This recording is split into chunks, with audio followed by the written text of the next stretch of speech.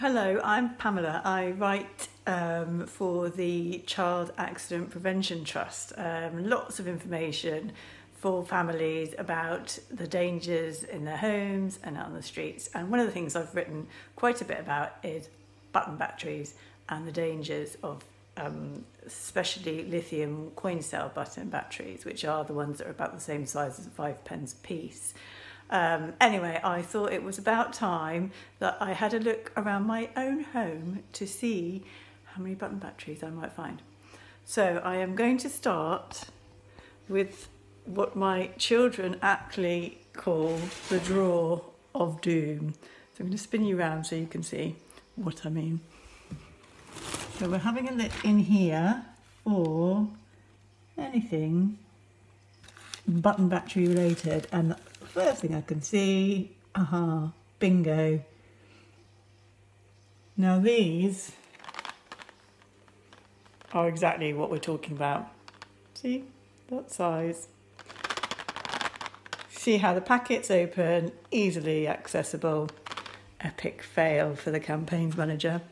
I'm going to look to see what else we've got in here, so I can give you an example of the kinds of things. Oh, this straw is really terrible.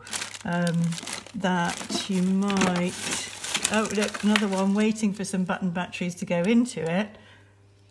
Don't know if you know what these things are. If you've got children, I'm sure you're aware of them. They're flashing light things in the dark.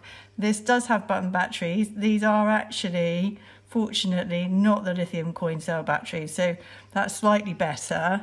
Oh, look, here we go. Another example. Tea light, cheapo one from the pound shop. Let's just have a look at this. We open this up. Look, bingo. Lithium coin cell battery. I think this probably costs, well, £1 for a pack of 4, something like that. How easy is that to get into? And literally, that's one of the deadliest of the button batteries. So just going to take you upstairs quickly, see if we can find anything else. We are a low-tech house, so there may not be many things, but there's certainly spares. I've got a feeling there might be something in my daughter's bedroom that I spotted this morning. Yes, here we go, look. Has this got button batteries in it? Pretty sure it has. There we go.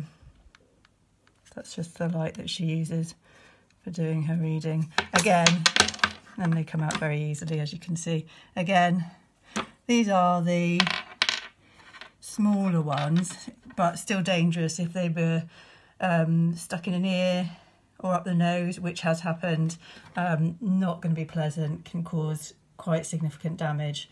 So I think this is a lesson for me to clear out the drawer of doom and take all my spares that are supposedly dead but still hold enough power to cause serious damage to the recycling. Anyway, thank you. Bye.